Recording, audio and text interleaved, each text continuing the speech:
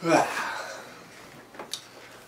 Arturo here, and I'm going to explain in detail how Tesla towers work and the concept behind not just the towers but ancient monuments and how trees work.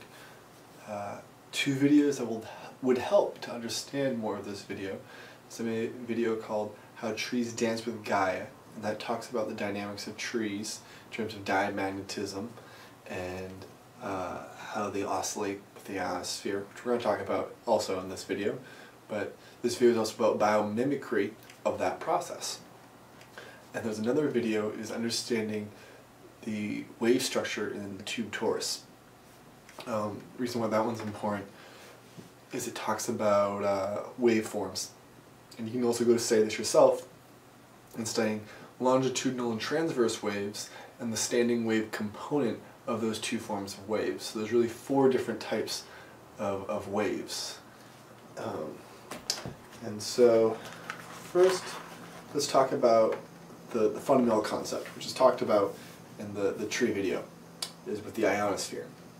So the sun is constantly emitting solar winds at all times, and they're constantly bombarding the Earth. Those solar winds are composed of ionized hydrogen, which is protons without their electron. I'm going to talk about protons and electrons, and until we fully understand what a proton-electron is, and intuitively understand this isn't how things are in terms of particles, but we're going to use this jargon to help explain these concepts, because I haven't figured out how to articulate what actually is going on due to our language and the science that currently exists. So, protons, or ionized hydrogen, start building up in the ionosphere and they start collecting. And as that happens, there's a positive charge that starts to build up around the Earth. Now the Earth has a neutral charge around it and is slightly negative in different parts, especially at the tops of mountains. Mountain peaks are the most charged or the most negatively charged everywhere on the planet, because it's that those electrons are reaching up and trying to touch the protons. The negative charge is reaching towards the positive charge, so the highest electron densities at the tips of mountains. This also relates to why mountains are sacred by many ancients, or even cultures today. And I just happen to be 20 miles from Mount Mitchell, the tallest mountain on the East Coast. There's some very interesting things about Mount Mitchell, and the ley lines that go around it. You can almost draw like a nice circle around Mount Mitchell and those major cities that are an average of 250 miles from it, such as Savannah, Georgia, Charleston, South Carolina, Columbus, Georgia, Nashville, Tennessee, Huntsville, Alabama, Cincinnati, Ohio. There's one more, Louisville, Kentucky. Those are all approximately 250 miles, give or take 10 miles, from Asheville.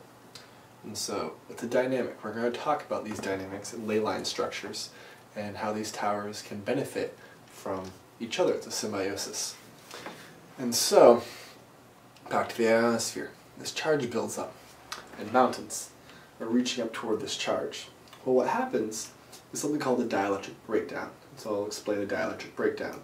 Dielectric breakdown is where a dielectric or an insulator, dielectric is usually used as a term instead of an insulator, denoting that it can polarize a magnetic field. Everything an electric field. Everything polarizes in an electric field.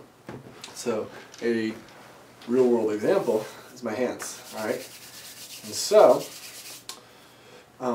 one thing that happens when you hold your hands apart is you can build up a charge between them, because there's a natural energy flowing through your body. As soon as you put your hands together, you connect those energies and they start spinning opposingly through your arms and your body, which relates to praying. And so you're essentially creating a basic toroidal coil function. And so this is a balanced form of energy. And as soon as you pull your hands apart, you start building up at your hands. This is how Reiki practitioners take advantage of healing. Because the energy builds up in your hands, you can start to create electromagnetic fields. If you put two different types of metals on your hands, such as a copper ring and a zinc ring, the copper will take on a positive charge and zinc will take on a negative charge, drastically increasing this effect. And so, oh, see, now I got off topic. I think I did. Where was I? Ionosphere, charges, electric. Oh, I was explaining how dielectrics polarize in electric fields. See, we can go on tangents all day because all this information, it's connected, all connected. And so the beautiful thing is people keep asking me questions of things I've never thought about before, but I have all this information connected everywhere that's like, I'm just this organic computer now where people can just feed me information and come back with an answer being like, whoa, and I just learned something, and it's really just realizing what I already know by connecting the dots of information I have. So I'm going to try to stay focused as best I can. And the energy that polarizes between your hands, if this is taking on a negative charge, this is taking on a positive charge, the air molecules in between it they'll electrically orient themselves in the opposing direction and supporting the charge. And so there's specific dielectrics that can support more charge than others. Water is a material that drastically supports electric fields. Same with titanium dioxide, or rutile, which is used as a pigment, the white pigment in paints, as in sunblock. Those are the two common materials that are the best dielectrics available. And so the atmosphere is a dielectric, and it will polarize in this electric field, supporting it. And at certain parts of the atmosphere, we probably support it more depending on the composition. Because I can't imagine the composition is all balanced around the entire Earth. That I don't know for a fact. That I'm making a very logical assumption that there is a difference of composition around the Earth. And so there will be different polarizations. And also, when you have a mountain reaching closer, you're going to have a greater polarization. There's also parts of the atmosphere that are closer to the Earth than other parts, or the ionosphere is closer. And so the thing that happens, though, is there's only a certain amount of charge the insulators can handle. And so, for example, epoxy is a common dielectric I use. I like to mix epoxy with titanium dioxide and get a good composite, because titanium dioxide supports a lot of electrical charge. It can support strong electric fields. It can't handle a lot of voltage. You can almost say one's current and one's voltage. One can store energy, one can handle velocity of energy, which is voltage. And epoxy can handle a lot of voltage, but it's not great at supporting electric fields. So they're a good composite together, mixing the two. And epoxy can handle about 40 kilovolts, depending on the epoxy, for every millimeter of thickness. And so the atmosphere can hold a certain amount of voltage before it discharges, which right now is the voltage between, the difference between the ground and the ionosphere is about 30 volts a foot. So to me it's handling about 30 volts, even though the atmosphere I know for a foot of air can handle a lot more than 30 volts. So that is actually the best measurement. But that's the differential between the two. It's about 30 volts, which you can tap into.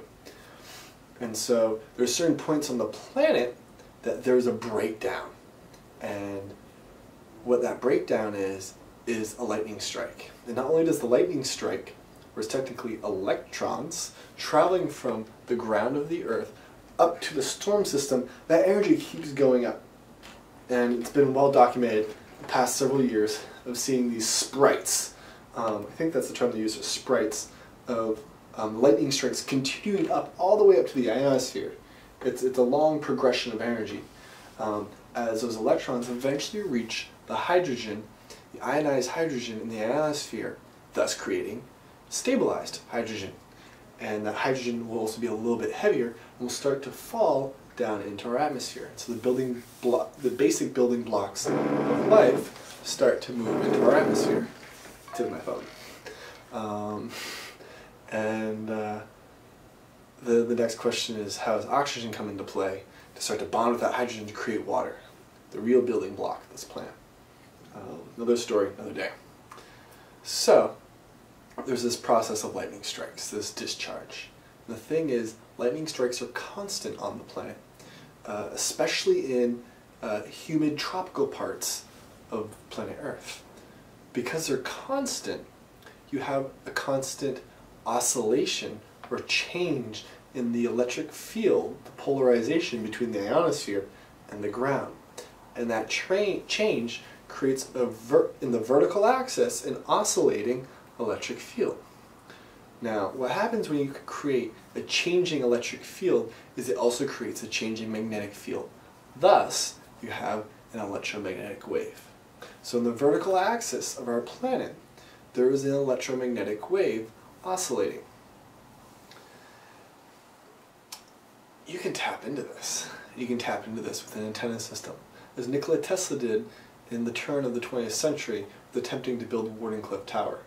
He achieved it with smaller versions, but Wardenclyffe was a large enough scale version on Long Island that could have powered all of the Manhattan area.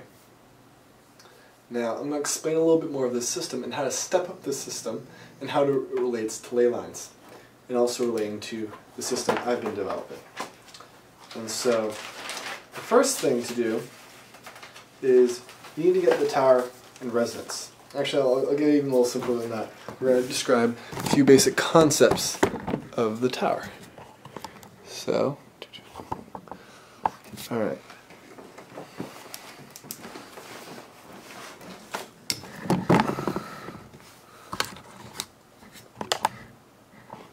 So, the tower can be made of several different things, but we're going to simplify it now to explain the concepts.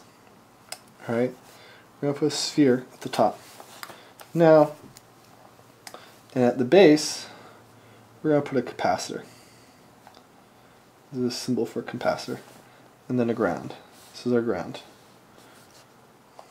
That's a symbol for a ground. So I'm sort of mixing pictures with electric symbols. So this here is the top of the tower. The top of the tower will take on a negative charge, okay, as it's reaching toward the ionosphere, which contains positive charges, okay?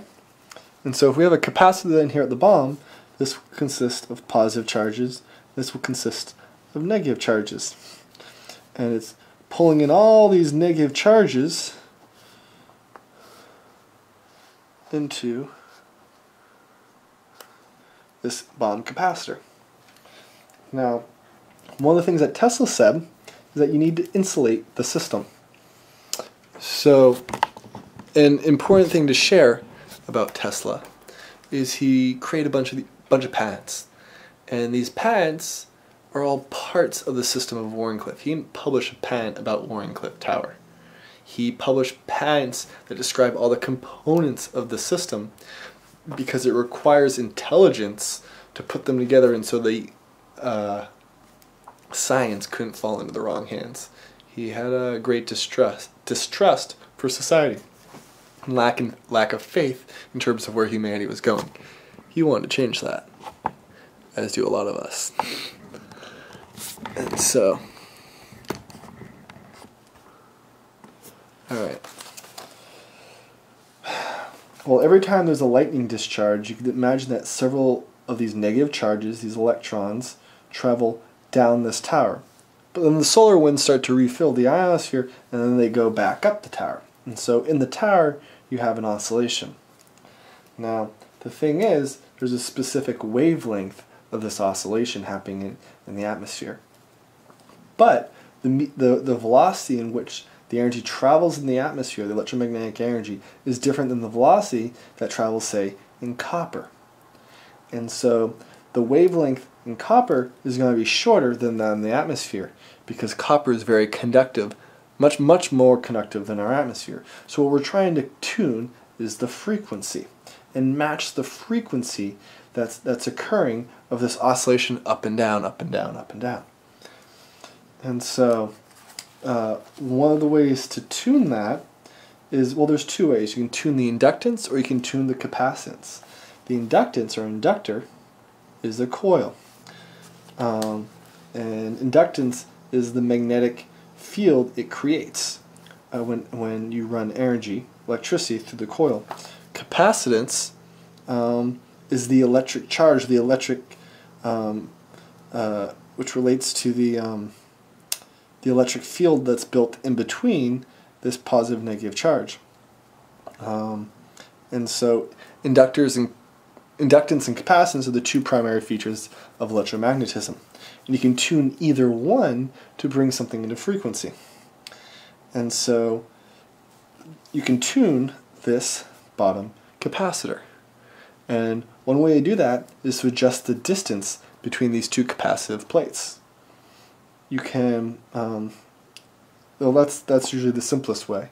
An easy way to do that is to take say a copper tube and insulate it, and then take another copper tube that's slightly bigger so you can slide it into it, and sliding one in and out you can adjust the capacitance. It's an easy way to do it. If you take an aluminum pole, like my fire staff there in the corner, that's a hammock. Alright, it's not oxidized, but you can get aluminum that's oxidized and creates aluminum oxide. Also a really great insulator, and for every millimeter it's about 40 kilovolts, and can store about 3 times the charge that epoxy can. And it's also really thermal conductive, and that's not a common thing for something to be electrically insulative and thermally conductive, such as also diamond. So you can actually get aluminum pole oxidized and slide it into a copper aluminum pole. To do this, that's a very simple way to make a capacitor. As in, so what I'm implying is you can buy oxidized aluminum, and it's a simple way to make a really good capacitor. Alright, to continue the tuning process. And so there was a man named Ray Bradburn who replicated Tesla's design less than a decade ago. And what he did is he mounted a bunch of copper at the top, flat, basically a big flat sheet of layers of copper at the top here. And at the base, he had a capacitor, and he also insulated this. Oh, so this is what I was going to talk about earlier, is insulating the tower. This whole part needs to be insulated from the outside so it can store up charge and it doesn't leak into the air. One thing that I talked about in my tree video, I think I talked about this in my tree video, you hammer a nail into a tree, it'll cause an energy leak into the system, out of the system, and the tree will, a copper nail, a tree will die in about a year. And it's the same for these towers, because beneath the bark of a tree is the sap, which is conductive, and it's forming the same property. Now, Tesla talked about insulating the towers too. He said with a transparent insulator, which to me relates to the capacitor at the top, in that he said that he needs a transparent insulator, which makes me think of the leaves of trees. Well, the bark of a tree is not transparent. Well, Ray Bradburn just had a bunch of copper at the top of his tower and had a wire going down to where he had a tunable inductor. And a tunable inductor can consist of, say, a PVC tube with a wire getting wrapped around it, slid inside another PVC tube with another wire wrapped around it. And the thing is, you can have one tube slide inside the other tube, and you can tune the inductors that way. Or that's a tunable transformer, which isn't exactly the same thing. So that's still an important concept in terms of one of Tesla's ideas. Tunable inductor usually consists of having a coil, like so, but in the core of it you have a piece of iron, and then you can move it in and out to change the inductance. I think, I'm not positive, so don't quote me on this, that you can tune with a tunable transformer. I am not positive though. But a tunable transformer allows you to easily couple the primary and secondary and bring them into resonance with each other. That's what this takes advantage of.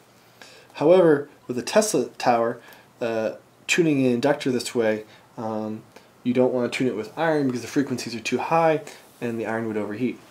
It can't handle the frequencies. And so Tesla was a big proponent of air core transformers.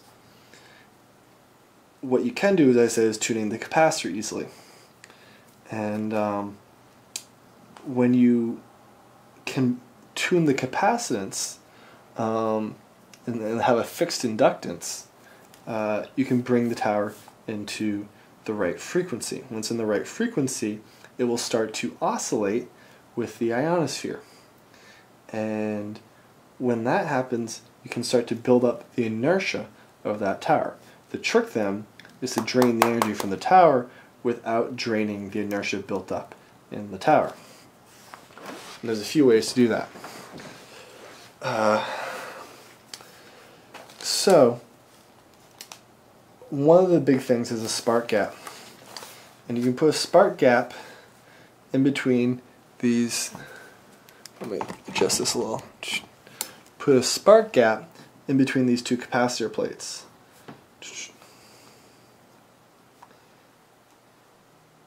One of the things Tesla did to increase the spark gap frequency it was firing is to put a magnet that was perpendicular to the spark gap. It would cause this little spark to then twist, and it would reduce the frequency of the spark. You can actually maintain the same frequency of the tower, but the duration of the spark is shorter. It's like lowering the duty cycle, because this whole tower is actually going to operate in impulse DC. That was the big thing that people don't understand with Tesla coils. Not AC, impulse DC. And so that lowers the duty cycle.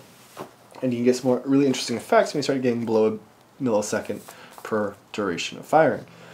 And if you use, say, 2 carbon electrodes, or a carbon and a thorium tungsten electrode, you can get something called negative resistance. And negative resistance is another way to get energy. Negative resistance is the formation of coherent energy, while resistance is the degradation of incoherent energy. And so negative resistance is a huge concept. It's where current is converted to voltage, where resistance is voltage converted to current. Negative resistance causes an acceleration of the electric flow because it's causing an organization of the information. It's really all just information. And carbon has a very interesting property with causing this effect. And so that right there is one way to increase the voltage in the system. You can even directly, without interfering with the system itself. And this is one way to pull power out of the tower that will absolutely not degrade from the tower's oscillation or interfere with it, is by taking the excess energy from the spark gap, radiating outwards, such as with Ed Gray's tube. There's a lot of energy being radiated out in that spark gap that you can capture. And the question is how much. And if designed effectively, you can get quite a bit. Now, spark gap also helps in case there's a lightning strike on the tower itself, which will still damage the top of the tower as there's an insulator. But it won't damage your capacitor bank, which stores charge. And it can go through the spark gap. And so one thing that you usually have after this is something has to couple with the tower. And the simplest thing to couple with the tower, if you're looking, let me adjust this. If you're looking at the top of the tower, so say this is the top of the tower, or the tower pole, you can have a spiral conductor, as Tesla said, around it. Alright? And this is what I was talking about, the tunable transformer. You can couple with this tower. One way you can tune the inductance on this coil, which relates to this concept, so you can tune to the tower, is if this is where one, say, electrode is connected, this one you can slide to different points and tune the inductance to couple with the tower. And Tesla talks about a quarter wavelength of them coupling.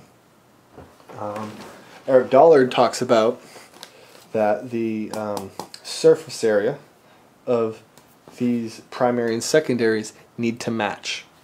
It's really important the surface area matches. And Tesla talks all about the surface area and how to increase the surface area. You want as much surface area at the top of the tower. And so that's why putting spheres on toruses, or half spheres around a torus, is the most effective way to increase, or one way to increase surface area. That's why I have one up fresh off the shelf. These guys are cool because they increase the surface area of a torus, besides now also having other properties. This is one of the first ones. Actually, this is the first guy out of the new shop. So, da-da-da, beautiful. Steel magnetized octograms. Yeah, start mailing those out, coming off the line fast. And so everyone who's pre-ordered one, those will be coming your way soon. The larger octograms will take a few more days to get done. It's a little bit harder. And so, you can then take this charge and drop into a capacitor bank. And so, when it's coupled into here, that goes into a capacitor bank. We'll call this our capacitor bank. So if this is your primary, tower is your secondary. This primary goes into your capacitor bank, stores that charge, and before it goes in there, even though it's impulse DC, there's ways around this, understanding double helix and triple helix wire, which my tower I'm using is a triple helix. And that's really another topic, and I don't think I'm going to explain that in this, and though I have explained it in other videos, understanding those helixes, and how I think a double helix would preserve impulse DC current. I haven't proved it, though. I have to test that theory. It's not been tested. But if not, this primary can take the impulse DC energy and it'll convert it to AC. And you'll want to convert it then to DC. So we're going to impulse DC to AC, and then the AC to a DC charge. It'll store DC charge in the capacitors. And you can then take that charge, run it through an inverter, which consists of first an oscillator, and the oscillator. Alright, looks like we're having a part 2 because my battery died, even though I looked up 30 seconds before it died, and it said I still had an hour's worth of battery. So I don't know what happened, but I had backup. So, where did my pens go? Alright, so back to the drawing board. And so I was saying the inverter, it creates a 60 Hz oscillation of the DC charge. So one of the reason we're converting this to a DC capacitor bank storage is so we can set the frequency and the voltage. Then that goes into a transformer with a voltage regulator to set that. I believe you have I think you have a transformer and then you have a voltage regulator. And you could use a traditional iron core transformer, and then the voltage, right voltage, and so capacitor bank, inverter, which includes the transformer and the oscillator. So we can say that's an oscillator, transformer, and then a voltage regulator. And then you can have 120 volts, 60 Hertz output to your house. And so there's that idea behind it. Again, it's trying to maintain resonance with the tower, and keep it going. And there's ideas of how the triple helix works, which is a whole nother thing. The spark gap, and there's I'm not going to get into everything, but that's the gist of it. But there's another way to accelerate the energy or increase your energy output dramatically. And this is what Tesla understood. So this is the whole next step. And so, I'll do a little talking first to introduce this. And so, longitudinal waves. Maxwell's equations predicted there would be longitudinal waves besides the transverse electromagnetic waves we're used to. As of now, longitudinal waves are considered pressure-based or acoustic. And there's a lot of fringe research in science and alternative thought about these longitudinal waves or electric longitudinal waves, Tesla called them. And Tesla began to understand that these waves contained more information, or there was more energy density in them, and they're also faster than the speed of light. And so I have a little synchly. And so transverse wave goes like this. Well, technically I'm creating a transverse standing wave as it's not moving. If I can get one to move through it, then I have a transverse wave. But if the nodes, like my hands, aren't moving, there we go, there's a transverse wave, sir. But my hands aren't moving, it's a transverse standing wave. Longitudinal wave, it's compressing one, and it's going back and forth. So, and it's much faster than a transverse wave. Longitudinal waves, the energy transfers at the rate of direction, and the transverse wave travels perpendicular to the direction of travel, or the energy is transferred perpendicular to the direction of travel. And so the longitudinal waves relate to the fundamental structure, the geometric grid of the Earth, and also every other planet and star. That basic structure revolves around a star tetrahedron, or Merkaba, two tetrahedrons interwoven. If there's terms in here I'm saying, like a star tetrahedron, wiki it, Google it, take a look, see the geometry, download it, study it, meditate on it, vibe it. Because jargon can be jargon unless you really start to understand what I'm talking about. And so go take a look at the star tetrahedron if you don't know what it is. Has 8 points, and so 2 points are pointing at the poles. You have 3 in the northern hemisphere and 3 in the southern hemisphere. You have essentially 3 Merkabas in all of these grid structures. One spin clockwise, one spin counterclockwise. And there's a point where they overlap. When they overlap, it creates the illusion of a stationary wave. Just like I was saying, the standing wave transverse. Technically a transverse standing wave like this involves a transverse wave going left, a transverse wave going right. And when you do that, it creates the illusion of a stationary one. But a stationary wave is really composed of the yin and yang energies. Same with the stationary Merkaba of our planet.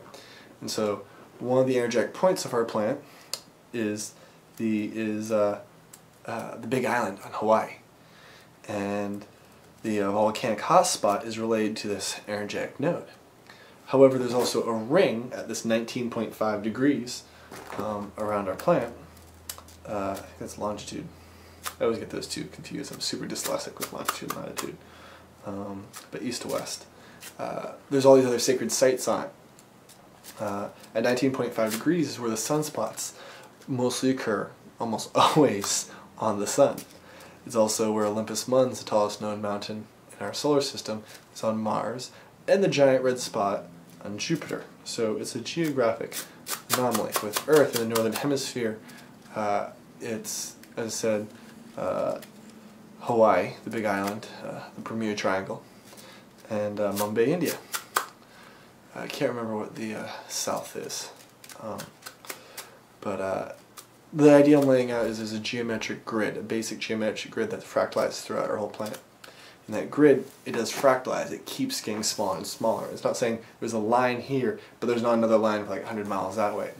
The line is a density, it is the most dense point of that energy information. But technically energy is everywhere. There's longitudinal pressure in all directions. And so one of the things in understanding, say, a pyramid, is you can align a pyramid to these energies. And so this guy, to work effectively, you want to align the edges to geographic north. And when that happens, these guys facilitate the energy flow much greatly. And it's responding to the longitudinal energy that's on the surface of our planet. And this is almost like a redirector or an organizer of that information. However, if you place it at specific nodes, there's greater energy density for these guys to work with. That's the idea. So I can build a tower anywhere on the planet, you're not going to get energy out of it. But if you build it at specific locations, there's much greater energy density to harness. And so, we're going to go on to drawing number 2. And so, we're going to have this energetic ley line like this, and this is an energetic ley line like this, and this energetic ley line like this. I just made them squiggly because I felt like it. They're naturally occurring on the planet, but things will influence these ley lines. Besides, ley lines is a term that people use, such as solar weather and earth weather, so like solar flares and hurricanes. And then there's celestial and terrestrial geometry, such as mountain ranges and planetary alignments. And then there's also man-made geometry. And so man-made geometry would include like pyramids and skyscrapers and the way we just build our civilizations. Anyways, it's the energy that's present will influence these because the Earth itself is the main influencer of this geometric grid, but everything else will cause these to fluctuate. But what happens is if you build, say, something right here, and something right here, and something right here, and it's the closest approximation to where these natural geometries should be, or it's the best spot to lock in these energies, then all of a sudden you stabilize these ley lines. And when they're stabilized, they don't waver. And you can stabilize them so you can create, say, perfect equilateral triangles or pentagons or other shapes. And when you do that, it causes them to enhance the resonance between them drastically. Not only do they enhance the resonance drastically between them, but the overall grid itself. This is why every tree on the planet, when you cut one down, you decrease the Earth's magnetic field, because this is synonymous with powering the Earth's magnetic field. There's a symbiosis with all these systems. It's all interconnected. And so this relates to why the ancients built monuments at specific locations to influence these longitudinal waves. These are longitudinal standing waves.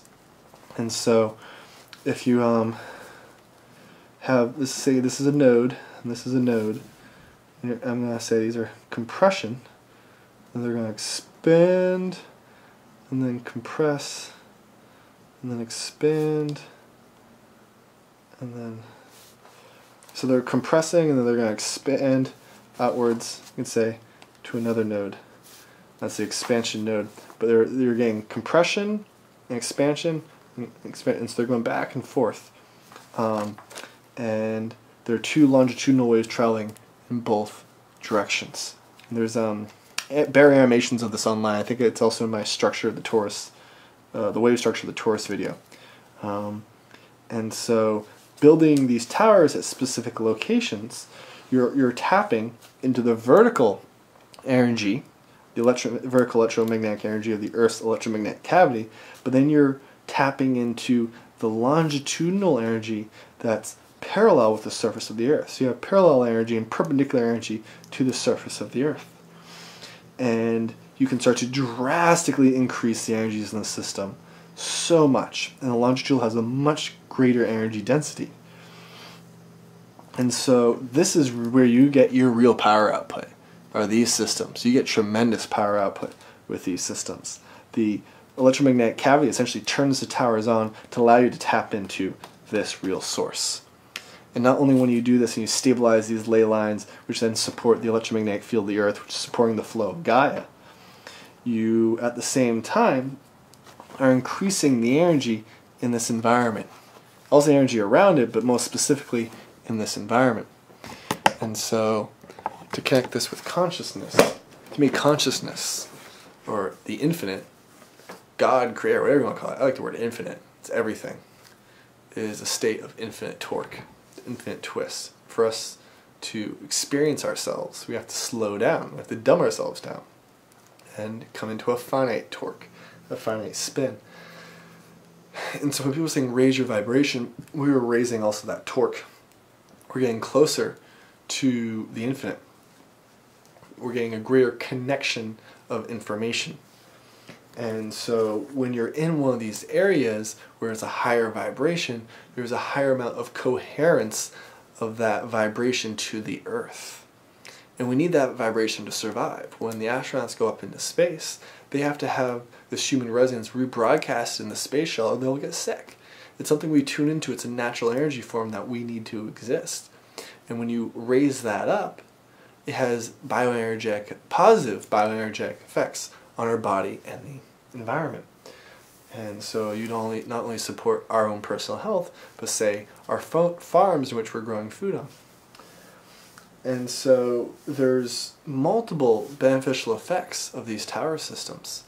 At the same time, you can make these towers or shrines, just like cathedrals, a place of worship. But really, instead of saying it's a place of worship, it's a place of creativity. It's where we create our energy for society.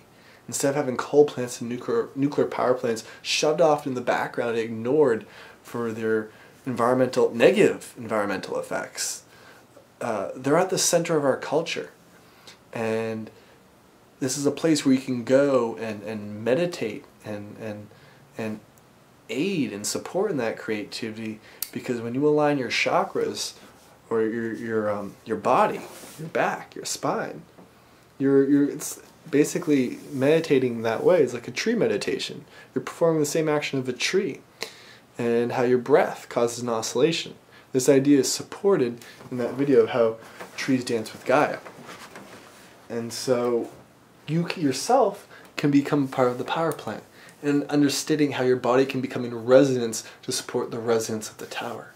And it's all about understanding vibration and resonance and dissonance. And a lot of our society is based on dissonance, and our cosmology is based on dissonance, and that friction is an inevitable thing of our reality. Friction is dissonance. Think about that. Just really think about that for a second. When we are starting to use the term a lot, hey, I resonate with that, because you're building upon that vibration. Our technology needs to build upon that vibration. And so these towers not only stabilize the electromagnetic grid, help support the electromagnetic grid, it does so many wonderful things, such as even give us power to fuel our civilizations. And these towers can be made artistically beautiful, to our artisans are hired to fabricate them and put them into service, into creation, into manifestation. And so that's the idea behind the tower. There's a little bit more in terms of the components, again, the component story. That's the general idea behind it. There's definitely some fine tuning you can do with it, and the fine tuning of the tower. The tuning process of the tower is the hardest part. And there's lots of different ways to bring that tower into resonance, and ways to calculate it so you can, say, not even have to tune it or have automated tuning, because the tuning can change. So there's lots of different concepts with the tuning process. Things that we could require more collaboration, like, hey, how are we going to tune this? What's the most ideal way to create a tuning system? That's the complex thing to think about. Otherwise, the concept is simple, and the jargon is extensive. The concept is simple. And I hope you all enjoyed this, and feel free to ask any questions. I'm going to be launching a Kickstarter for this video, for this project, and help get the shop going. And I just had a $5,000 loan I was going to get to help me get the shop I was just about to move into fall through, And I asked my guidance cards, which I will do a quick little advertisement for. These are by Dorian Virtue, PhD. These are really great archetypes, and usually you'd say they're reaffirmations for things I already know. And I asked the question about, securing my space to work and live so I could keep moving forward with my work, instead of saying, like, how am I going to get money, but securing it. And I asked that question, and I got this card. I just wanted to show it to you guys. And it's the card that's on the front of the deck. And it's Dana, High Priestess. You have divine knowledge that you can help others through your spiritual teaching. So why I'm showing you this card at the end of this video is this is what I'm doing. And this is what I'm trying to do. But we all have a purpose in this reality. And we all have to work together. Towers aren't going to manifest on their own. They're not going to manifest by me alone. That's the sure thing about it. And so what I have to offer is this. This is what I'm offering. But I need help. I need help to really fulfill this offering. Because we're all in this together. We're all working together. It's not a one-man job. And so I have the ideas. I have the willpower. I have some other things to offer. The thing I really have is the ideas. Well, there's people in this world who have the capital. I have one form of energy. They have another form of energy. And it has to be pulled together somehow. And it will. It absolutely will. Because the day I leased the silo, which has not been paid for, but I leased it, was on the equinox. There's a reason that silo was leased on the equinox. There's a reason all of this is happening. And some of you may have noticed, the thing I like tying together is these extreme concepts in consciousness and science together. Because some people say that magic evolved into science. What I'm saying is magic is science, and science is magic. They're one and the same. It's just different ways to perceive it. Magic means net of power. And, well, we have the power to manifest, we have the power to create, and we have the power to understand and learn, and put what we learn into effect. But the big thing is I can keep teaching and teaching, or planting thought seeds, helping you think in a certain direction. But to know and not to do is not to know. So I can teach you all I want about this. Ain't gonna do shit until it's built. And people can see it. People can feel it in their own lives. And then we will understand. Namaste, my friends. You enjoy the rest of your day, evening, morning, life, breath, joy, goodness. Adios.